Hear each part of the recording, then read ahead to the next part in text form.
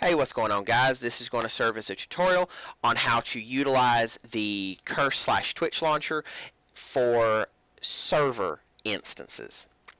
Okay, so the first thing that you want to do obviously is create a mod pack. Okay, whittle that mod pack down to only server side mods, then upload the pack. You're good if you want to actually upload it. Okay, but to actually get the server running from the installed instance, I'm going to show you how. So obviously the first thing that you're going to want to do is download Forge. So I'm going to download the latest version. I'm going to get the Windows installer.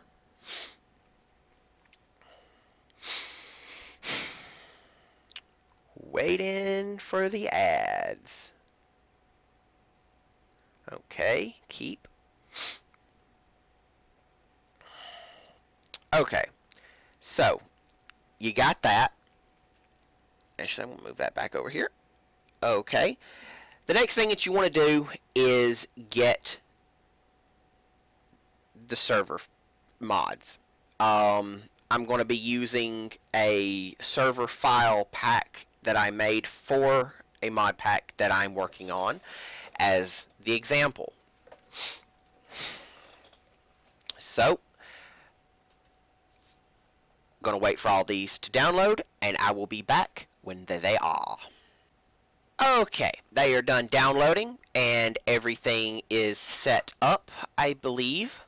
So let's go over to mod packs. Okay, so CurseForge server files version 1 is installed. Let's click on that. Why is Curse lagging like this? Why is it doing this? Let me restart it real quick. I do apologize for this. I don't know why it is doing it.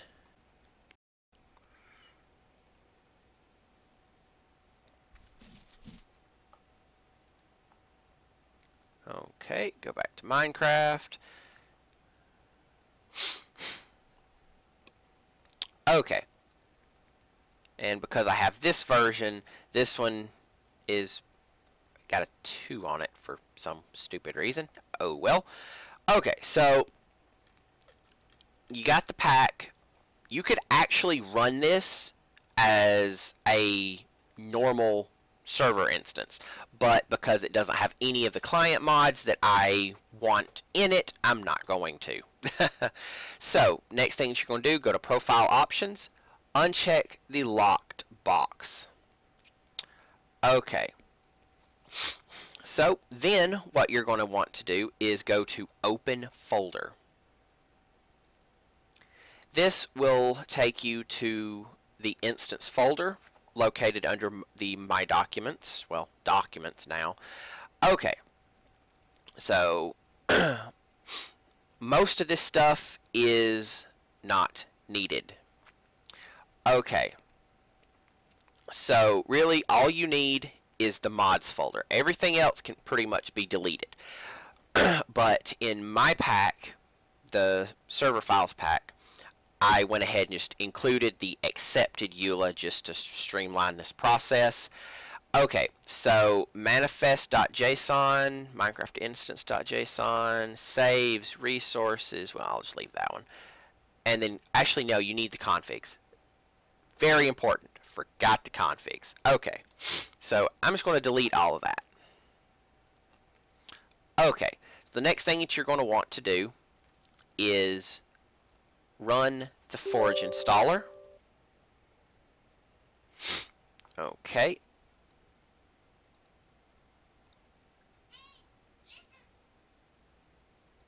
I'm going to do this part off screen because I don't want certain things to be seen.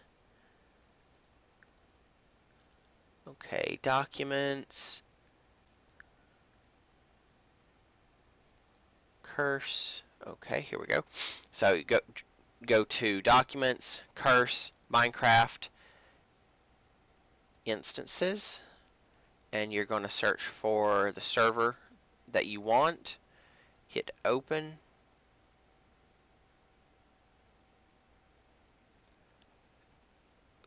Okay.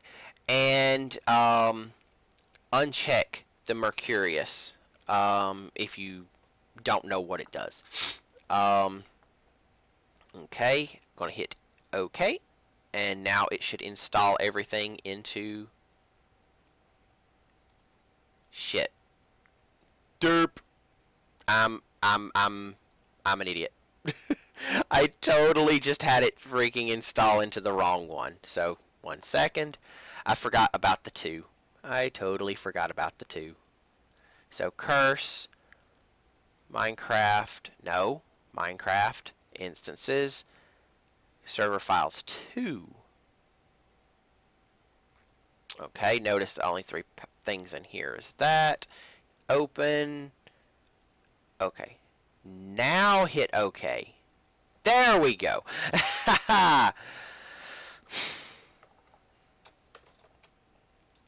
Okay, that should, as you can see, it's adding stuff.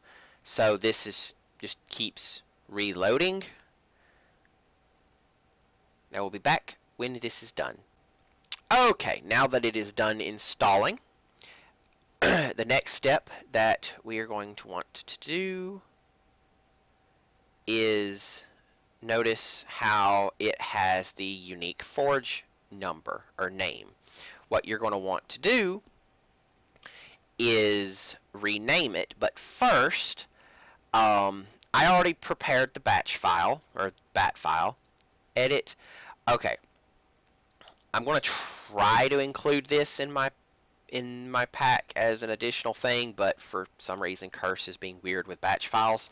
Okay, so depending on the size of the pack, obviously you're going to want a good bit of RAM. So right now I have the minimum set for 2 gigs, the max set for 3. And here is the path for the Java. I use Java W. It seems to be more stable. I don't use the Node GUI.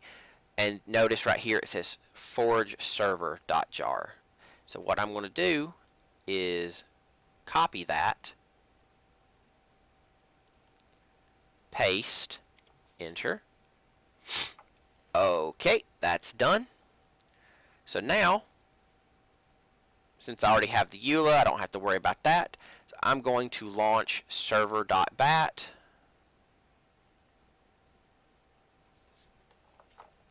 And now it's going to start creating the server files. And that's pretty much it. Now, if you don't already have the EULA file accepted, then it'll start it up, and then it'll shut it back off after it creates the EULA file. You'll have to go into that, and you'll have to change the word false to true. No big deal. So as you can see, it is creating the server files. Everything looks good. That's all there is to it.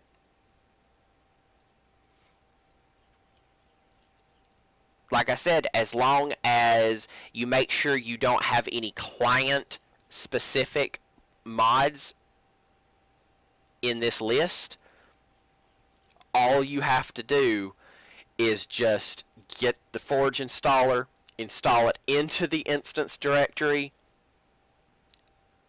set the bat file, and you're done. So, oops, I'm going to create a shortcut here, close that, go over here, go over to the actual client pack.